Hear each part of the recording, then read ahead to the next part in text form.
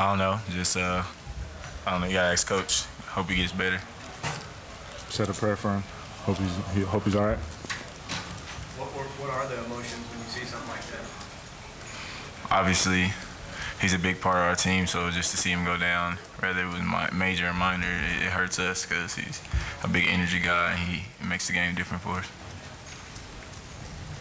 This is kind of dumb, but how important is he for the rest of the season to have him and have him be early? Extremely important. He's a vital part of our team, so we hope the best.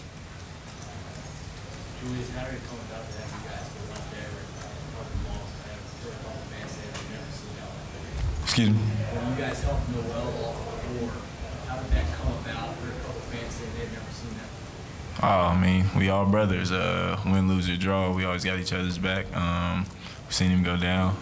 It's just helped him off. How much did you guys feel like Julius? Florida just outplayed you in the game.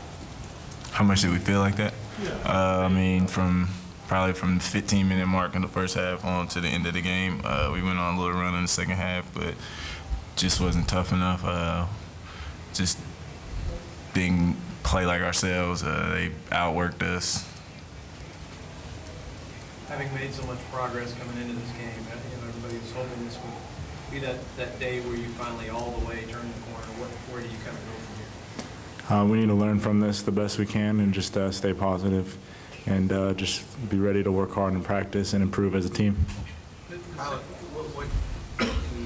sort of immediately after, what do you think you can learn? What do you want to take from it? Definitely watch film and we really just got to change our mentalities, just intensity-wise, and just staying positive. If something bad happens, just making sure we're positive on each other and just keep lifting each other up.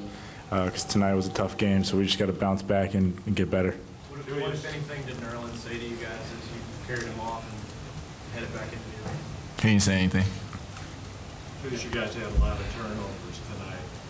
What do you attribute that to? We just played soft, scared. Guys were just uptight.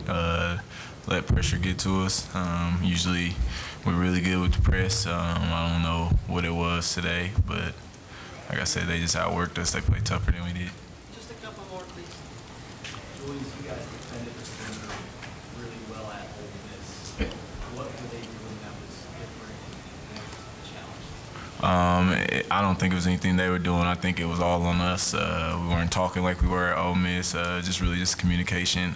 We didn't have that togetherness out there tonight like we did at Ole Miss and the focus that we had. Talk about talking together. How much of an impact did the crowd playing to that? I mean, we play in those crowds all the time, so that's not the reason that didn't have anything to do with talking. Guys, how tough will it be to play if you have to play without Nerlens for an extended period of time? Well, we're not thinking about playing without Nerlens right now. We're just hoping for the best, and we look to have Nerlens for the rest of the season.